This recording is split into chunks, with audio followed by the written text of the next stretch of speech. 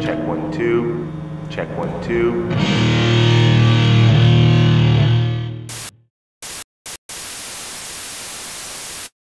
My name is Jeremy Piven, and this is my Rckworks Riff. I was actually here in Los Angeles when it hit, and I had spent some time in New Orleans, and I grew up in Chicago, and Chicago and New Orleans are the only place that a blues and a jazz musician can actually make a living. So I know the amazing artistic spirits that are down there in New Orleans. So it was a devastating loss for everyone. But there's things like even Spike Lee doing When the Levee Broke. There's some interesting information that people, if you even go to HBO and see that documentary, you can get an idea of what went down, how it went down, how the government needs to respond faster, how that there's a man leading the government right now that is a very simple man, but he's dealing with very complex problems, unfortunately.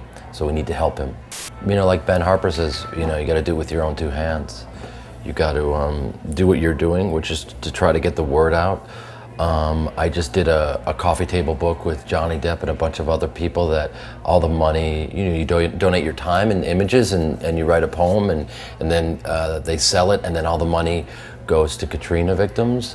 It would be great if we had gift bags that were taxed, to celebrities, hosts, and then those gift bags went to Katrina victims. That would be cool. I mean, does Matthew Perry need a nano? I don't know, but maybe someone does because the levee broke, you know what I mean? Chandler Bing doesn't need a nano. You know what I'm saying? Okay. Well, it's just energy. It's energy put into the universe that, that you guys are doing the good stuff and the good work. And so once you start doing this and I put my energy into it, I think it'll just kind of become a really good movement.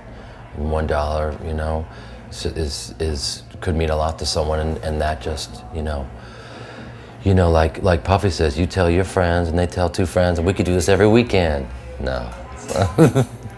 This is Jeremy Piven, and I gave it up for Rckworks. I will continue to give it up.